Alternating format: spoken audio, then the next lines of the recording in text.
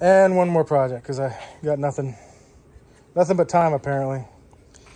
And this thing is a mess. It's a 96 Kawasaki Bayou 220 two-wheel drive that when I bought it, the guy told me it just needed a battery and a carburetor. I'm gonna have to disagree. There was this rat's nest of wiring. I'm still trying to sort that out. Rectifier and whatever this relay is aren't attached to the bike. Put a new carburetor on it. See in there, new shiny new carburetor, but it didn't have a choke cable. None of these buttons work, so I don't know if they're just not hooked up. I got it to where if I put a battery box on it, I put a new ignition on it, but I went with what the year was, but the ignition that I bought only had 2 lines coming off of it, and this bike's got all kinds of extra. There's another one down in there. There's a female, 2 females and a male that aren't hooked to anything, and I don't know what they're for. Try to look at the wiring schematics, but that doesn't work for me. I don't have that brain that can understand that. I don't know what that goes to.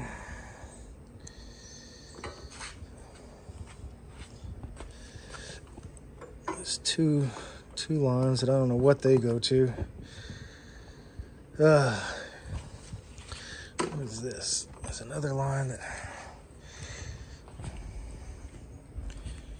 goes under there. I don't know where that goes. I don't know. I don't like working on Kawasaki's. I find them too complicated and too finicky. I tried turning it over with just a little starter fluid. I got spark, but it just won't turn over. It'll turn over, but it won't, you know what I mean? It won't crank, even with starter fluid. So I don't know what the issue is with it.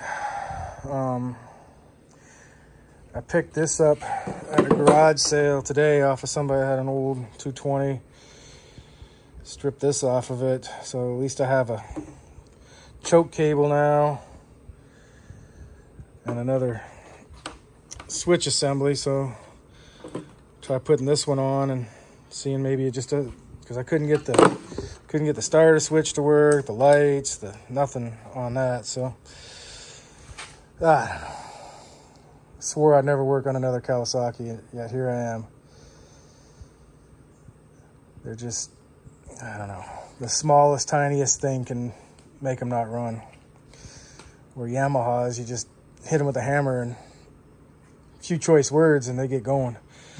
Anyways, if anybody's worked on a 96 Bayou 220 and has any clue how the wiring's supposed to go and what those little hoses were for, and there's any hints, suggestions, secrets, I'd be really appreciative. All right, I got all the plastics for it. There's all the plastics. Got a decent seat, tank. Why do I get myself into this stuff? All right, y'all. Take care.